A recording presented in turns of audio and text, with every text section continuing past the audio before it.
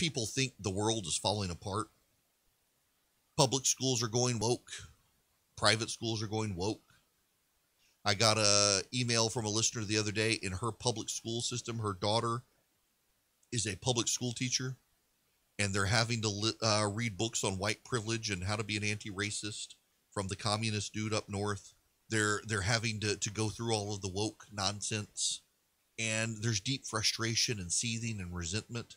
Some teachers can help to undermine the whole agenda in their schools, but the wokes are coming for them. The parents who signed this letter at Westminster in Atlanta couldn't put their names on it. They're scared of what will happen to their kids or to themselves. Up in New York, no parents have come up yet to speak about the Grace School situation, but you've got one teacher lashing out, explaining what's happening, where ideas like objectivity and individuality are considered white supremacy now. It's happening around the country. A lot of people can't homeschool their kids. So what do? You can't homeschool your kids. You both work. What do? One, go find a classical education group. We moved our kids from one school to another. It's classical Christian education. The parents are all interviewed on their faith before the kids can come in. They take Bible classes.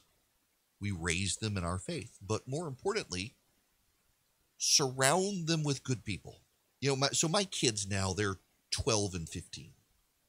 Your kids all, because you did too, let's just acknowledge it, we all reach a point in our age when we're teenagers where we don't necessarily think our parents are the fount of all wisdom that we did when we were kids. We kind of realized they were winging it on questions we asked. Dad, explain nuclear energy theory to us as a kid, and your dad says something creative and you think he's a genius, and then you get to be a teenager and you think, wow, he just totally made it up. Maybe my parents don't know everything.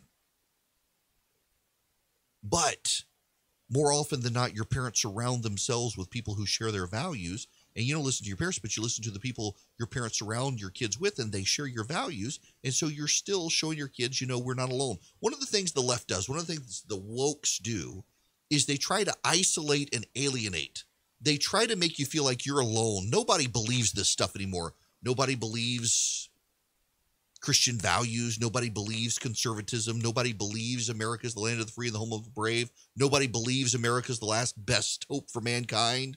You tell your kids this, your kids get to the age where they begin to doubt things you say. You're surrounded with people who also believe it, and your kids realize you're not alone. My parents may be idiots, but their friends who I like, who their kids are my friends, their parents believe it too. It must be true. You can't raise your children in a bubble.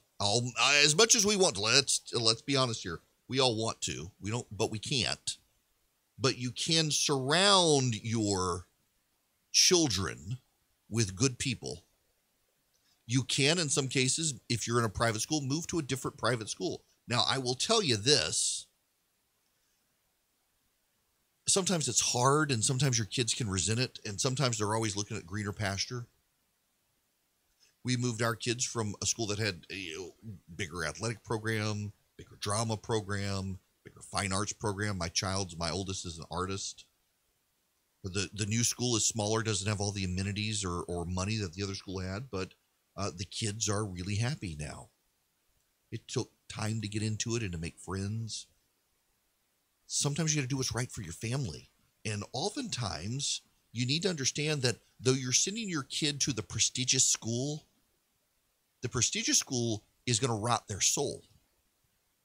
And the thing that you have got to internalize and understand above all else is what happens now matters for eternity. And your child's soul is more important than their income. And you may think, I need my kid to go to this school so they can get into the Ivy League, so they can be rich and successful in this world. But do you really want your child to gain the world and lose eternity? Those sorts of things matter. And we don't talk about it. And conservatives on talk radio, we don't talk about it.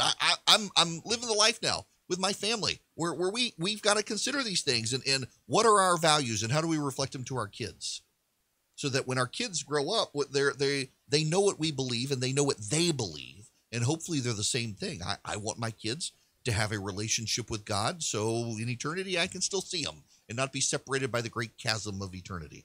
I do. It matters to me. It's something that I worry about. And I think we all live so much for the here and now. We do forget about eternity sometimes, but eternity's still there. It's real. I assure you it's real. You may not believe me. One day you will, and by then it'll be too late. Don't be making decisions now thinking you're going to set your kids up for this life, because this life doesn't last as long as eternity, and that's what matters.